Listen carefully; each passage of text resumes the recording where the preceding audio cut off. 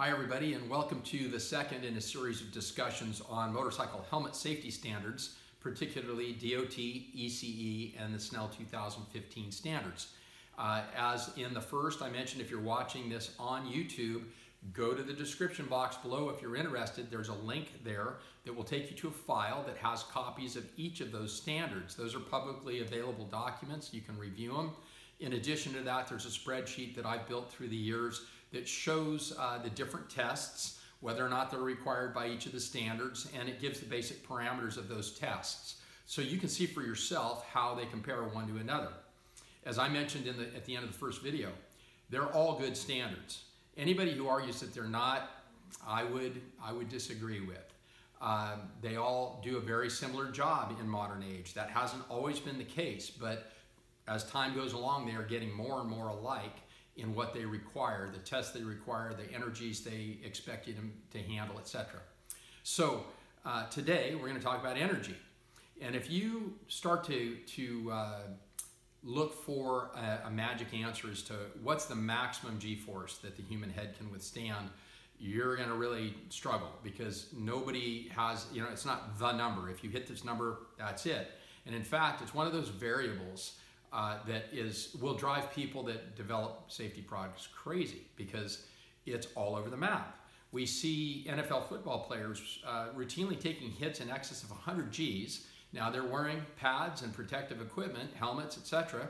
But they do that and they get up and they keep playing. Okay. There was a study done, a fighter, Frank Bruno, I think was his name. He was a world heavyweight champion, and they did a lab study on him, and he could generate, it was over 900 pounds of punch in the lab, and they extrapolated and determined that in a boxing match that would be equivalent to about 1,400 pounds, and that if he did a cross with that kind of impact, it could accelerate his opponent's head to somewhere in the neighborhood of 57 Gs. Okay, and so there's a number, 57 Gs.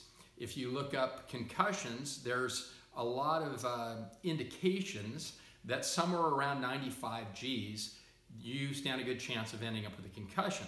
But like all these variables we're talking about, there have been cases where people get hit much harder than that, walk away unaffected, and others where they don't take a hit that is that hard, and they are concussed. So this is the craziness of it all. But if we say in that 100 G range, somewhere in there, things are getting very, very serious, then why would ECE have a 275 G maximum hit?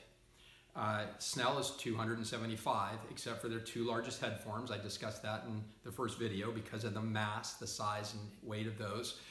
It's a little bit lower for those two head forms, but everything below that's 275. DOT is 400. Well, there's a big difference between 100 range and 275 or 400. So why? Well, it really comes down to this. If they build the helmet too soft or too fragile, it won't be there to do the job, which is to mitigate energy and reduce the actual impact that your head has to deal with, which transfers to your brain having to deal with it. If it's too low, the helmet would have a catastrophic failure. It would fall apart before it could do its job. And simply put, that's the reason that these ratings are set so high. They have dropped through the years, and I think that we may see them continue to come down, but we're under the limitations of current technology, current materials, and we are seeing improvements in all of those, and you never know what the next greatest discovery might be, but you can bet that we're going to be looking for it.